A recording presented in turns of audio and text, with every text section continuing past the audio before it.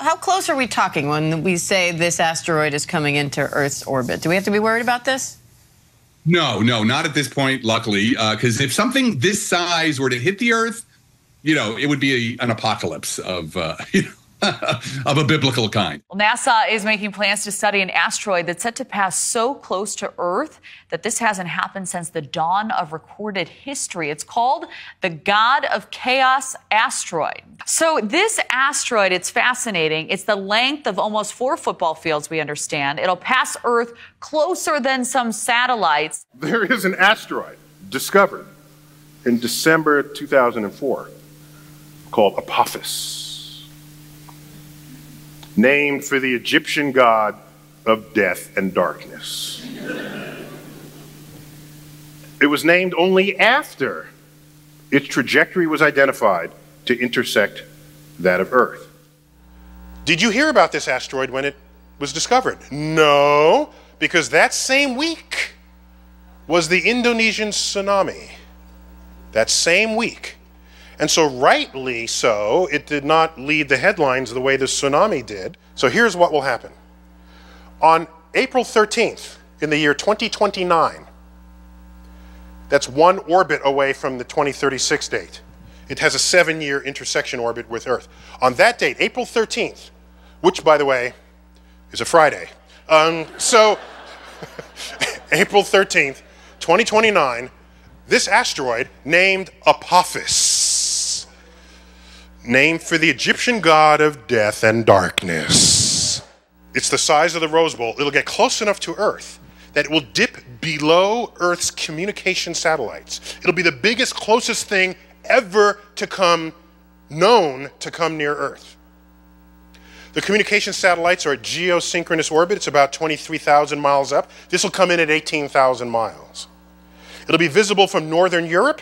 Now, of course, a much bigger asteroid took out the dinosaurs, but we weren't around at the time. So this is in the era of observing the cosmos with technology. This will be the closest, biggest thing we'll ever see come by. Now, the orbit we now have for it is uncertain enough, because these things are hard to measure and hard to get an exact distance for. The orbit is uncertain enough, so we cannot tell you exactly where that trajectory will be. We know it won't hit Earth. We know it'll be closer than the orbiting satellites. So here's the catch. Its orbit remains sufficiently uncertain. Let me back up. In the possible range of orbits it could have on that fateful day, there is an interval range where if it threads that keyhole, we call it a keyhole. It's a 700 mile range.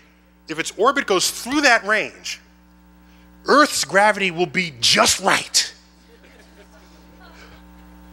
Or rather, just wrong. All right?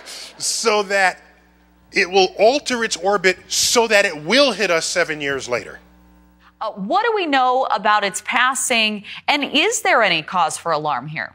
Well, 20,000 miles in a cosmic sense is very close to the Earth, but there's no cause for alarm. NASA and other agencies are very good at calculating these trajectories.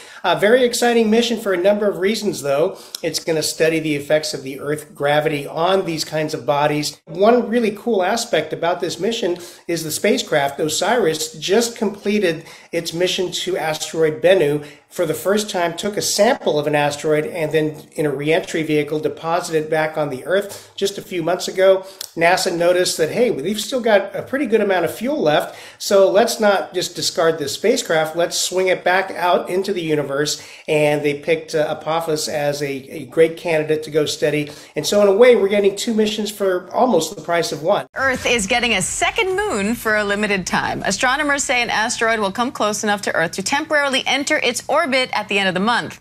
And it's getting captured by the Earth's gravity, and it'll be part of the Earth-Moon system. It'll orbit the Earth for maybe about 2 months, and then it'll get flung back out. So we get a little teeny tiny little moon for about 2 months. A rare lunar trifecta in the sky tonight, a super harvest blood moon. This year's harvest moon is also a supermoon and a blood moon, which will occur during tonight's partial eclipse. It peaks at about 10:44 Eastern. Sydney is still glowing after a rare supersized supermoon appeared in our sky last night. The celestial show was hard to miss. A supermoon will light up the sky. I don't know why I said it like that. It is pretty super. It is. Have you seen the moon recently? It is gorgeous. But there's also going to be a lunar eclipse to darken it. This is a rare sight. There are 2 more supermoons still to come this year, the next one on October 17th. And next month is looking like a busy one for the night sky. There'll also be the Orionids meteor shower and what could be the comet of the decade. Called C 2023 A3, returning after 80,000 years.